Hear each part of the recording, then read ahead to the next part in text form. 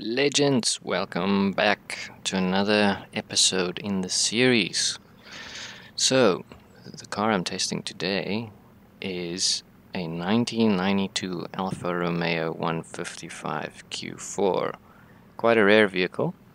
I think I unlocked it in one of the races.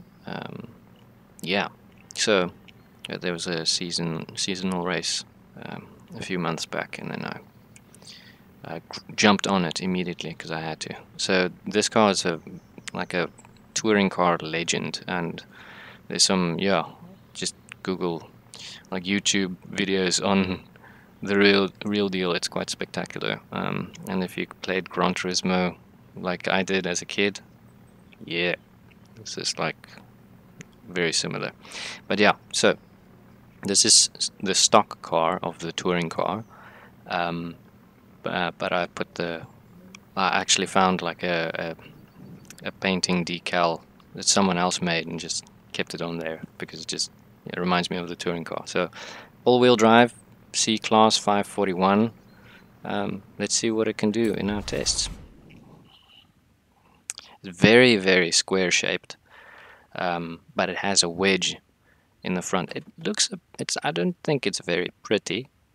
From the front, I think the rear end of the car and the sides, they look better, but yeah, it's very boxy, but it's typical of the 90s, you know. Yeah, let's see what it does.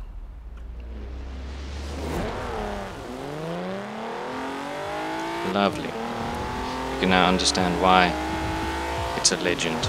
It's still unbeatable drivers, but it just takes off.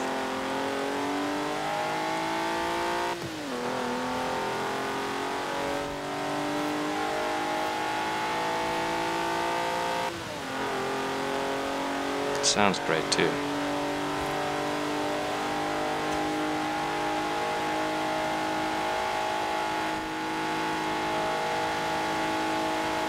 And because of the all-wheel drive, I think it will do pretty well on the dirt.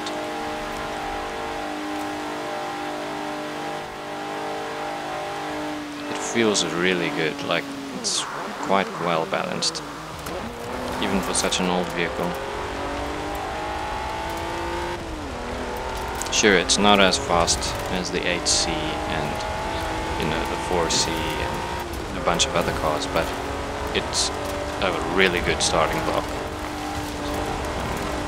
for if you want to build like a rally legend or a touring car or something like that. As you can see, it's actually quite nice. It's a little bit lazy in the steering if you apply power, but it's actually not bad at all. It's really, really nice.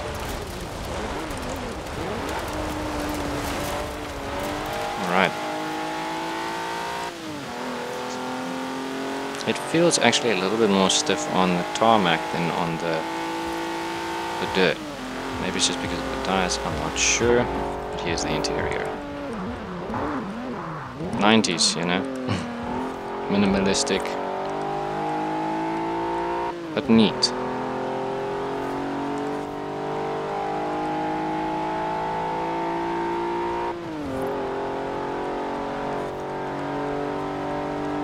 Lots of visibility. It's actually fantastic.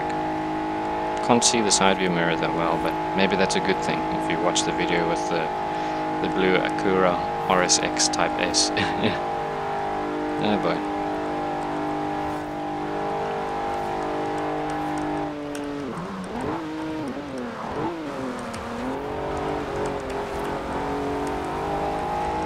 Hey.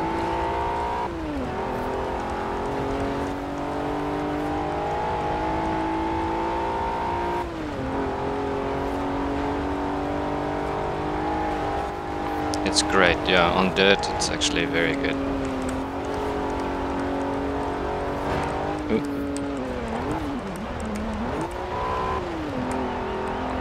As you can see, it also even revs up quite high. You can take it up all the way to almost 8,000 RPM before the limiter kicks in.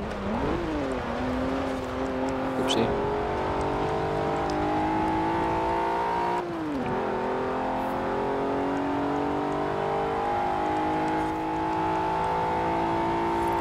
So for a Class C vehicle, this is great.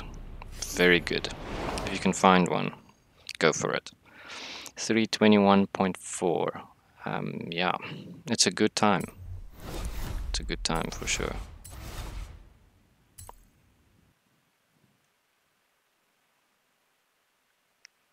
Right, let's see what it does on cross country. Very curious to see what happens.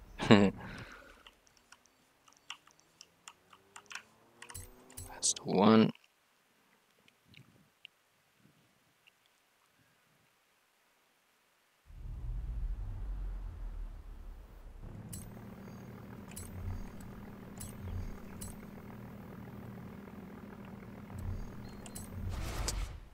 Yeah. What are your thoughts on this car? Comment below. I want to hear it.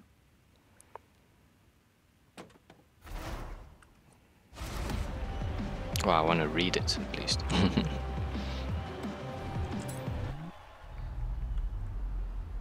Okay.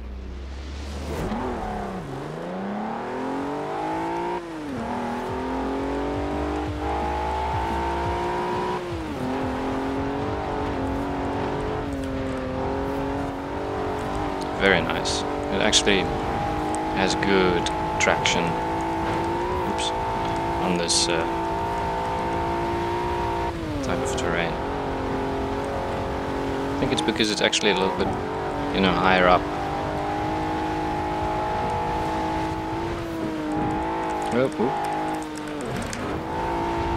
Just always be careful for that re-entry because it has grip on the tarmac as well. Even with the stock tires, it's actually astounding.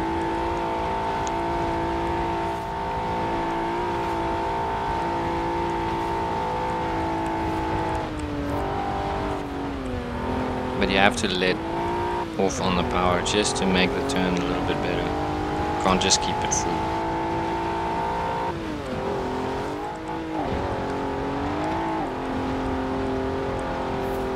Gear back here.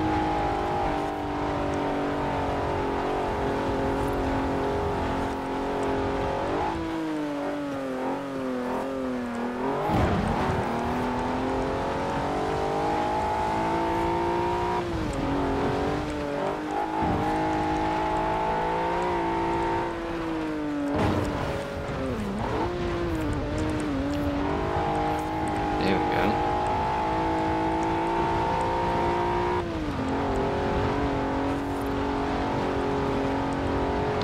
Just a little bit underpowered, I would say. But very well balanced, actually.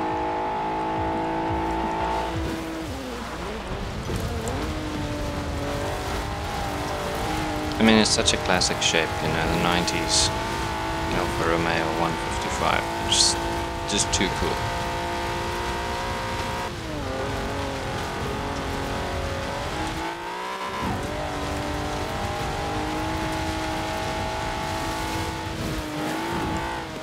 Yeah, and you see that re-entry, it does something strange there.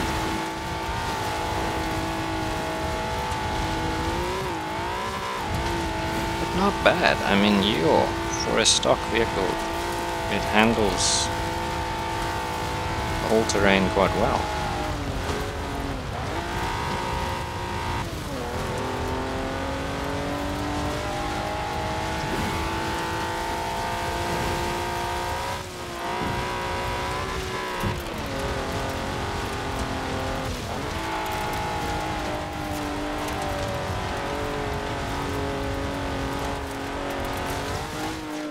See what we can do here.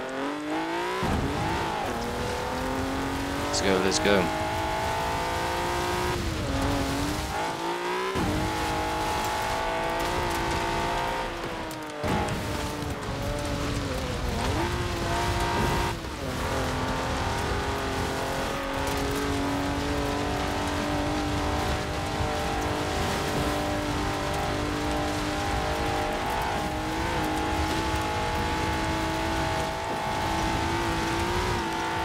Oh man, just didn't have enough space to squeeze past. I should have gone left. Oh well. Well, there you have it. 336.1 for a Class C vehicle, eh? That's very, very impressive. Alrighty. Let me just skip through. Man, I'm getting hats, eh? Alrighty.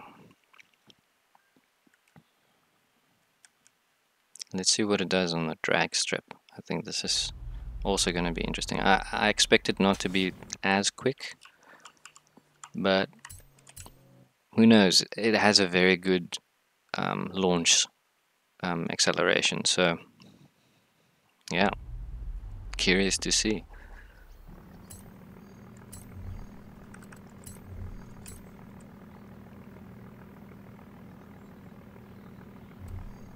And here we go.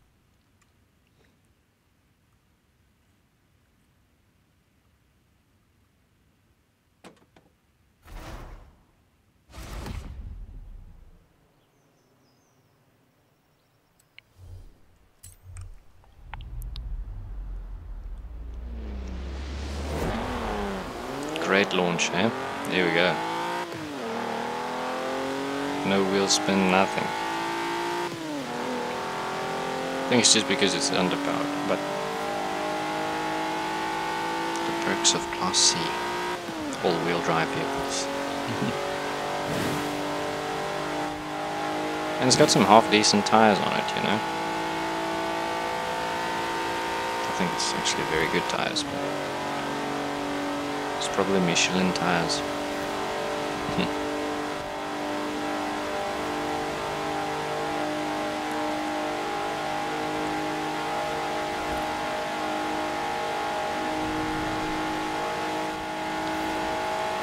Let's see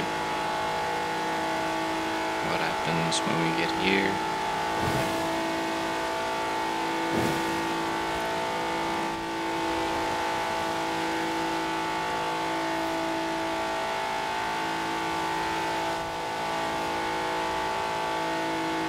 Just trying to drive it as smooth as possible.